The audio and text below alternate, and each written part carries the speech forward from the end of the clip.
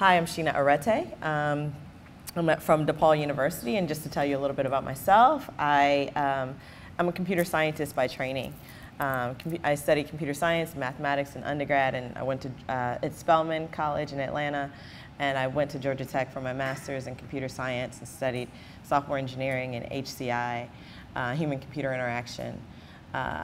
But then I decided to go to graduate school. I went to Northwestern and I did a joint degree called Technology and Social Behavior, where I studied computer science and communications. It's a really fancy name for saying that they were going to try to turn this computer scientist into a social scientist. So I'm kind of like a social scientist who does computer science. So I'm dabbling in both. So that's kind of who I am.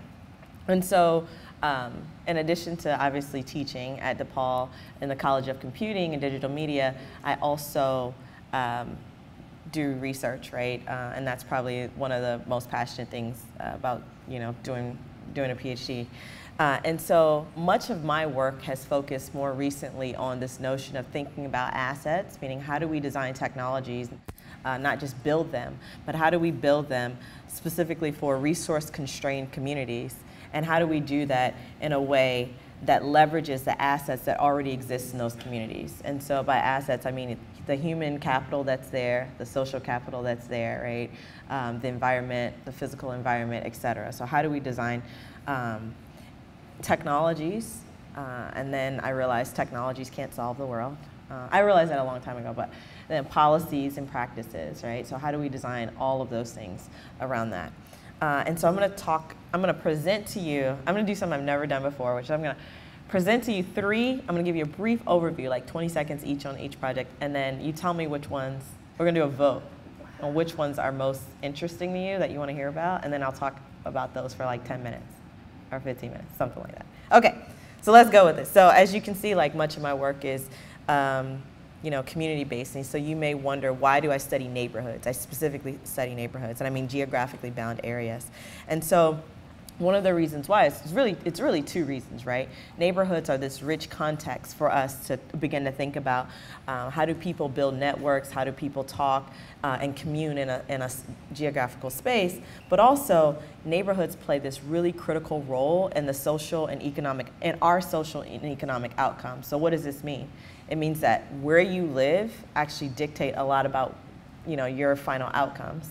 And so they impact things like health and economic status, and mortality and safety, et cetera. So it's really important as we design technologies that we consider technologies that strengthen neighborhoods, right? And particularly residents' collective responses to social issues that plague their neighborhoods. So in my field, in HCI, which is human-computer interaction, lots of people have already studied technology and their use in local settings. So they talked about things like collective information sharing and social capital. And even more recently, we've gotten more into looking at low SES and what does it mean to study technologies in low SES or resource-constrained environments. And we've done work and there's been work done in like environmental sustainability and health and economic development and technology and what's the impact there. And so I said resource constrained. So to define it, I actually mean geographically bound areas that face disparities due to issues like concentrated poverty and low household incomes, and that lack adequate health, educational opportunities and basic health and human services. And all of this due to historical and historical policies that kind of have set this in place. And so, research shows that technologies have this opportunity to worsen inequities, right? That's not what I was thinking would happen, right, when I was sitting in the lab as an undergraduate student, right, coding. And so, but we know this to be a fact, right? And so even work by a computer scientist at Northwestern, Brent Heck, and his colleagues have found that even if you think about the ride sharing and when you think about when you think about ride sharing and those types of things, they actually have the ability to worsen economic inequities that already exist. So on that dim note, right, my work has really thought about this, right? So since we already know that these inequities already exist, are there ways that we can leverage instead of taking a deficit approach, are there ways to kind of leverage the assets that are in those communities to make technologies that are sustainable, that last, and that have buy-in specifically from resource-constrained communities?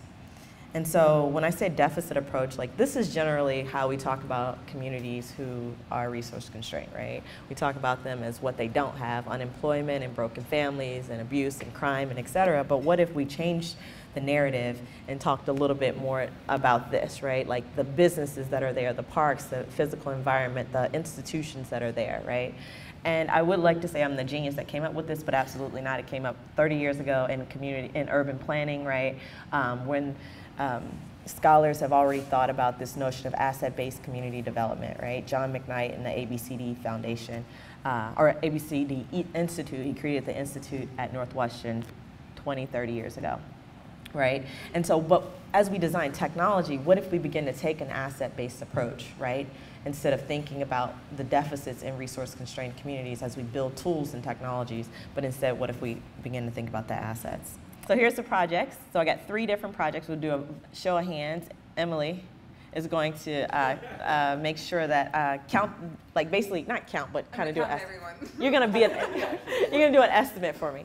Okay. So project 1 is really understanding the perceptions of smart and civic technologies in underserved communities or in marginalized communities, right? So what we did was we went into a community. We actually did kind of tech forums, which are kind of like huge focus groups or design sessions where we talked about civic tech, and we learned lots of interesting things about their perceptions of civic technologies. So that's project 1. Project 2 is designing technologies for violence prevention, which we worked with Cure Violence, which used to be Ceasefire, which some of you may have heard of, and we designed a mobile app which is leveraging the violence interrupters themselves as the community, as the assets within the community, and we tried to develop a tool to see if that would actually help support them. And then the third one is, which I have less about, so that might be a 5-minute speech, which is designing a socio-technical solutions to address inequity in STEM education. And we went into a community and we designed a 3-year study where we had over 300 girls participate who are in middle school, who are underrepresented in computing. And we designed technology as well as an environment for them to thrive. Okay, so with that being said, we'll do a show of hands. Ready? I've never done this before. We'll see how this goes. 1. All right, raise your hand if we're talking about, if you're interested in hearing about Project 1. Some people were like, I hate her. If you hate me, go get some brownies. Can you vote multiple times? No, don't vote multiple times. All right, Project 1, which is about perception of civic tech in underserved communities. Okay. Project 2, which is about violence interruption, the mobile app violence interruption. You get a good feel. And then the third one is designing socio-technical solutions. What? The one that I have the least about. Yeah, I know. Maybe it's because. Oh, maybe because I don't have much about it. Okay. All right. So we'll see what ends up happening here. All right. All right, you guys ready? Okay. So if you're interested in the other 2, I'll stick around and we can talk about it. Or you can read papers that academics write that nobody ever reads. All right, so designing socio-technical systems. So this work is with Nicole Pinkard at Northwestern University. She created the Digital Youth Network, which is an amazing organization that has done this work for at least a decade. And they actually created UMedia down at Harold Washington, which has been replicated. So I have to give credit, and an amazing people that we've employed and that work with us at the Digital Youth Network. So I got to give credit. So obviously, we all know this, right? There's a percentage of computer science degrees awarded to women are steadily declining. And about a third of CS has become, about a third as CS,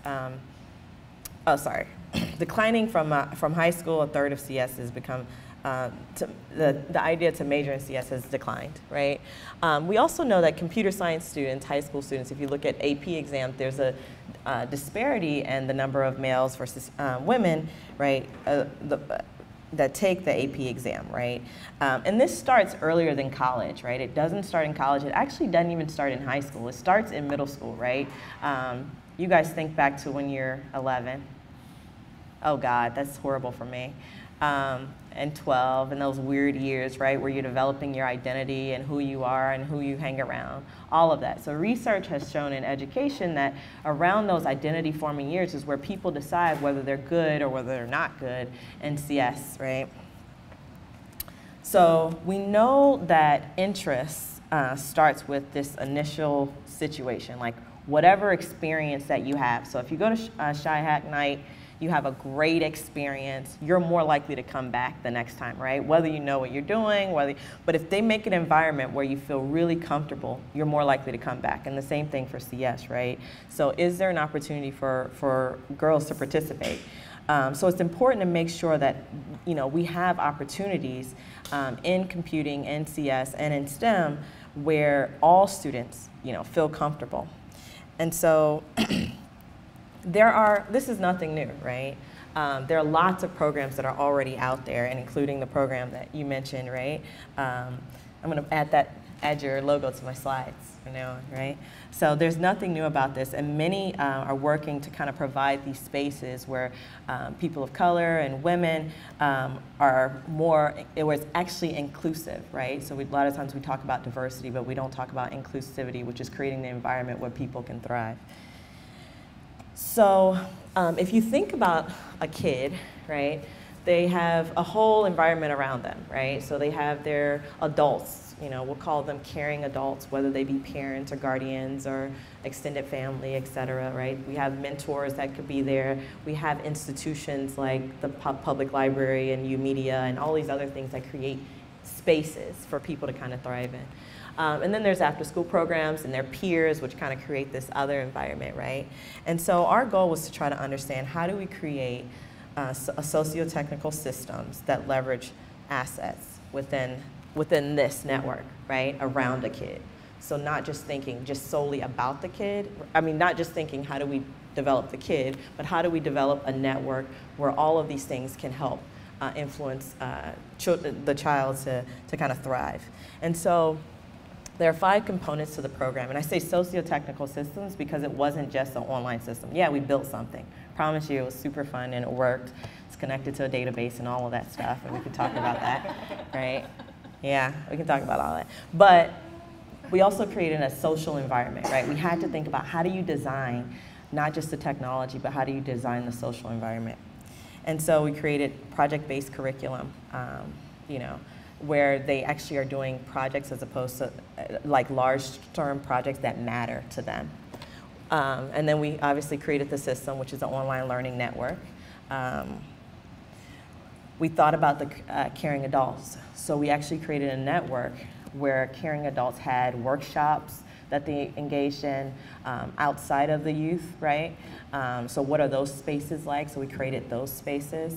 And then also it was an online system where the caring adults could actually talk to each other and talk about issues that they had, maybe encouraging their girls. How do I encourage her when she says she hates math? And then another parent would respond and say, well, I do this typically, right? So those are the types of things that we saw on the Caring Adult Network. Oh, and then on the online social network, oh, this goes away. So on the online social network, I should also say that the girls could share their projects, the results of their projects.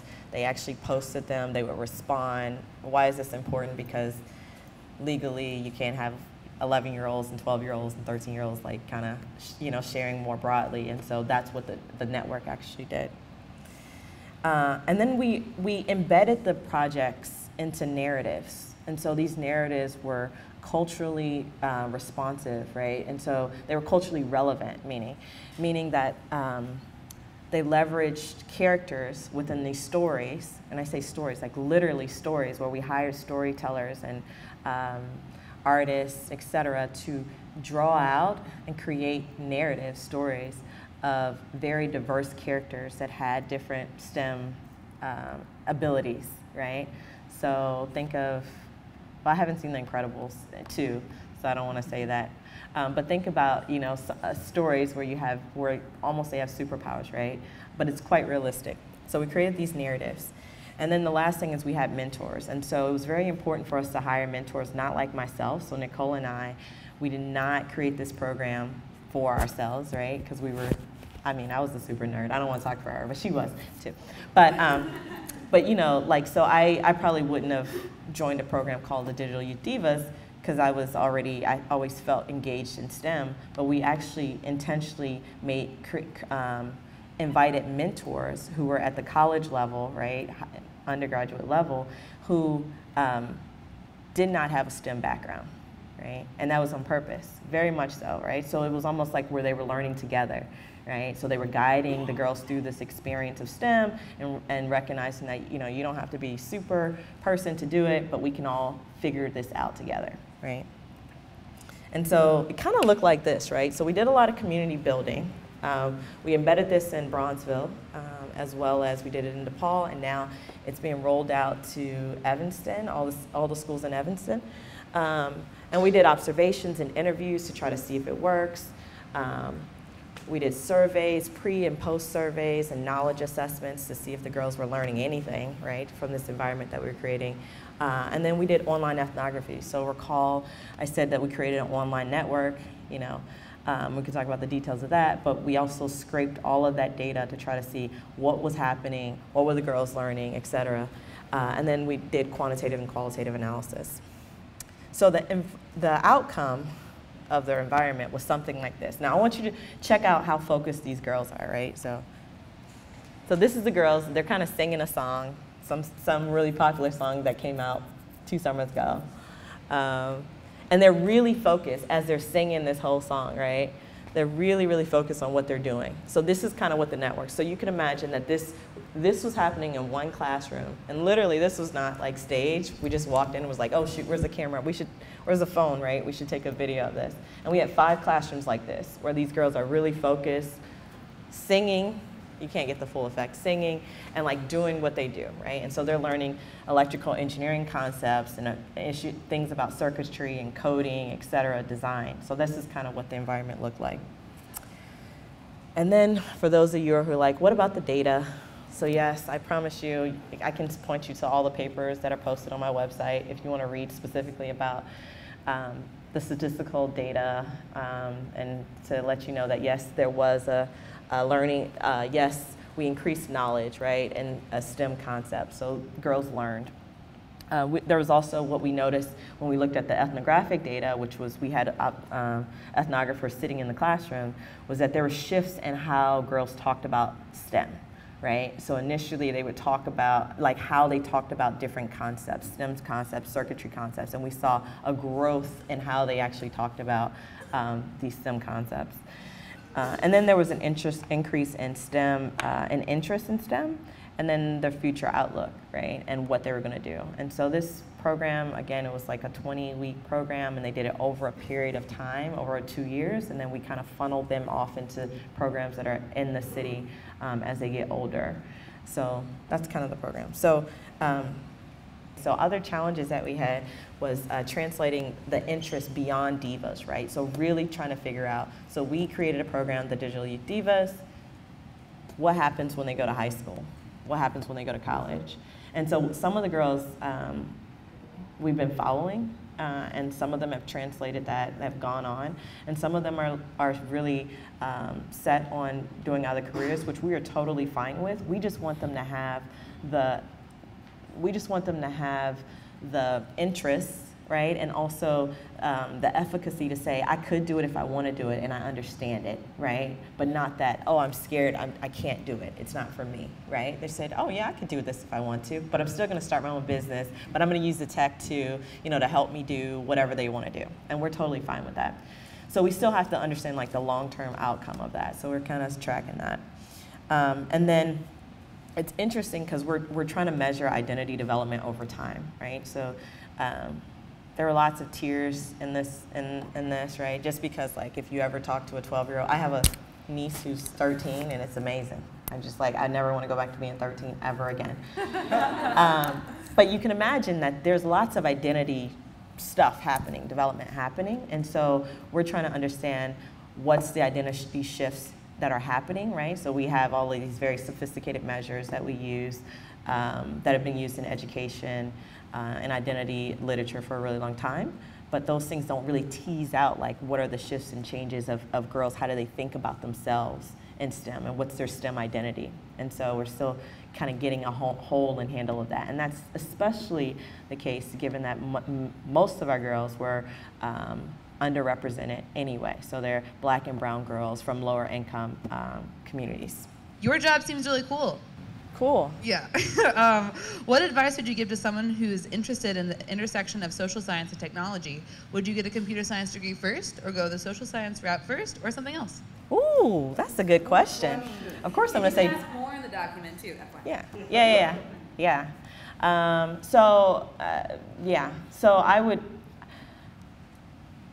Man, okay. I have my own personal opinion, which is I think that the tech stuff, the earlier you just get into it and do it, the better, right? So you have that efficacy, the better, the easier it is. That's kind of my approach to it. I think that if you don't have the tech, it's not like you can't learn it, right?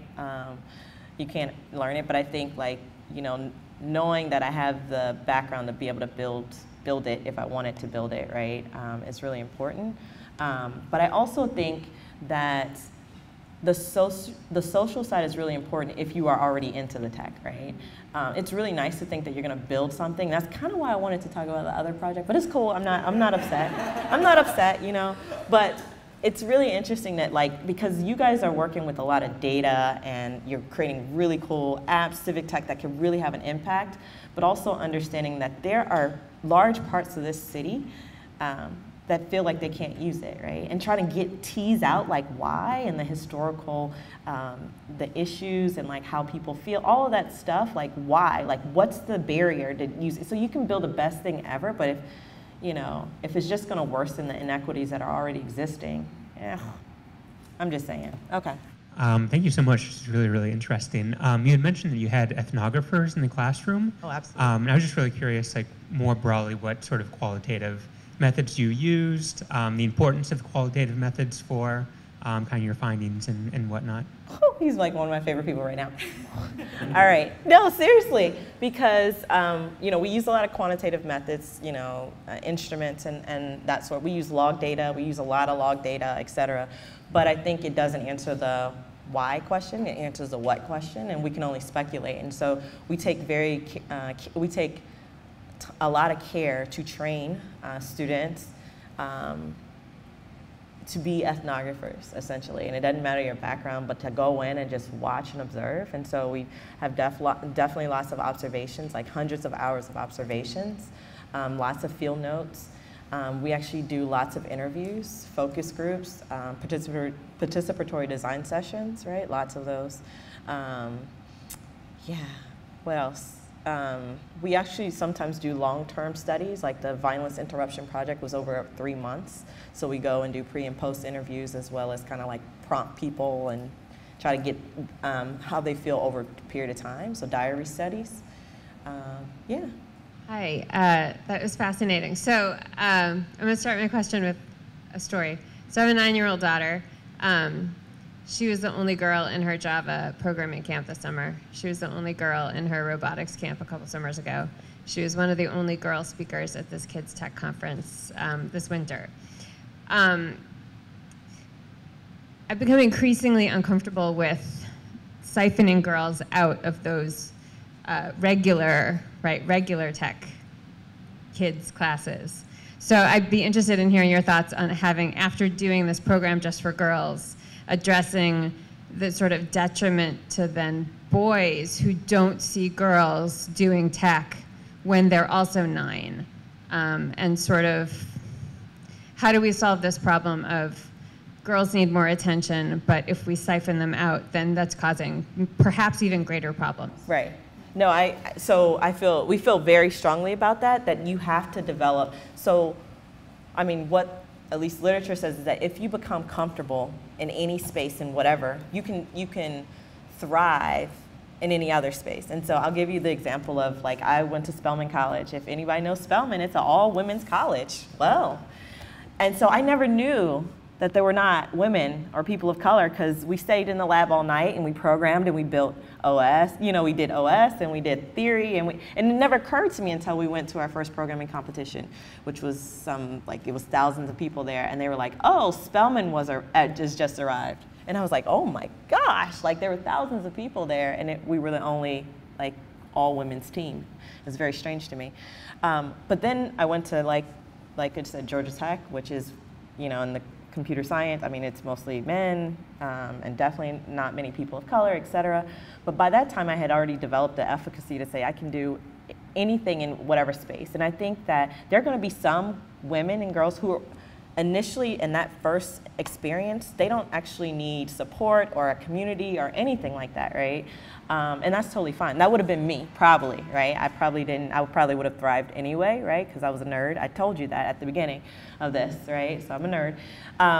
And so, but there are some women who could do this, but they don't feel comfortable. They don't have efficacy already, right? They don't have that belief that they could thrive. And then, so we have spaces and environments that don't support that. And so our goal is to try to create those spaces in the environment specifically for girls who would not do it anyway, right? Who would not. So we're not targeting girls who would like automatically say, I want to do a Java class. Because, you know, that's probably not the right, we're actually getting girls who say, I can't do it. And we're saying like, yes, you can. And now that you've done it here for X amount of time, now we kind of, the trajectory is for you to be in spaces where you don't have community. And that part is like kind of one of our challenges, is to make sure that they join like those types of programs, and as well as like, you know, programs at the Chicago Architecture Foundation and all of those. So like we have relationships with them to kind of push them off. Like, you've been in this comfortable space, but now it's time for you to thrive. And by this point, they have, you know, they have a ton of, you know, I can do it. Like, I have no question that I can do it, and nobody's going to tell me that I can't. So when I face adversity, I'm like, this is nothing new to me. So, yeah.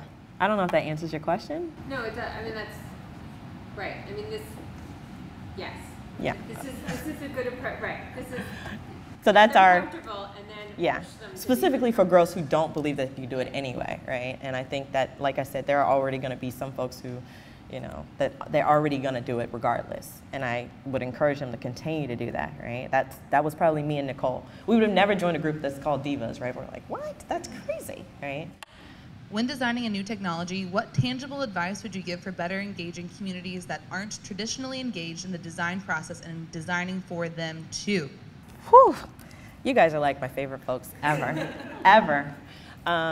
So I wholeheartedly believe in co-design, and that's kind of taking that asset-based approach, right? And so working specifically with individuals and or institutions or associations that are in communities, and allowing them to co-design the tech with you. And that kind of is risky, right? It's a little scary for us. It's scary for me as a computer scientist because I feel like I know, right? But if you want buy-in and if you want usage and you want sustainability, I feel like that's the best approach. And so what we normally do is we spend lots of time with the community. We allow them to host. They are the hosts. We are the guests, and they're the experts, right? And so we're just going to build it.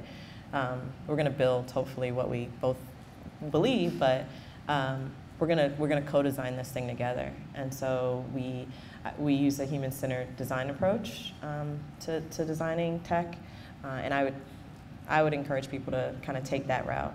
And also thinking about what are the associations that already exist. So that's the groups of people, residents who live in those communities. What are their strengths? What are their concerns? Kind of, and building specifically around those types of things. Can you talk a little bit about the process of finding mentors and the type of activities that they're hosting, and then also their learning curve? You said that it was as if the mentors were learning alongside the students. So what did that look like? Yeah, that's a good question. And so the mentors that we hired for this program, we intentionally hired mentors who were not, like I said, computer science students or computing students already. Those mentors, as far as the learning curve, we had professional development sessions with them weekly. We also provided an extreme amount of like documentation. And so our goal eventually for this program is for it to be, the reason why we did this is because, again, the assets, if we want to create something that's sustainable, like we can't actually be physically there. And this is a huge project, and it was created, I mean, it was funded by the National Science Foundation, who gave us a significant amount of funds. But what happens after that? And we don't want to just take that away from different communities. And so we created an amazing amount of documentation that the former mentors would create and say, here's how you run a classroom, right? Here are the concerns that girls who are 11 come in. It blew my mind. I was like, oh, okay, we have to sit down in a circle and talk to them and let them air out whatever feelings they had that day, right, during our after-school program. And then they would say, you know, and this is the next step, right? And these are the next, so those are like the social, like creating that environment where these girls are like, yes, I feel safe and I feel like I belong here, right? So that's, you know, those PD sessions are where also mentors, because imagine that classroom that you saw, we were running 5 of those classrooms. And so some mentors saw different things, and they would talk about the challenges that they saw. Oh, how do I get, like there's one specific girl and she's not really engaged. How do I engage with her? And another mentor would say, oh, this is what I did, right? And so they would learn from each other. And then as far as like the tech learning curve, I mean, really these are projects. And so it's surprising of how hard we try to make STEM to be when it's really not, right? And so we have an incredible amount of documentation that kind of like step by step. We also have instructional videos that the girls use. And so the mentors would actually use the same materials that the girls would use. And so far we haven't had, I mean, we've had mentors like different age ranges all the way from like, you know, 18 all the way to, I don't want to call it anybody's age, but over 45, maybe 50.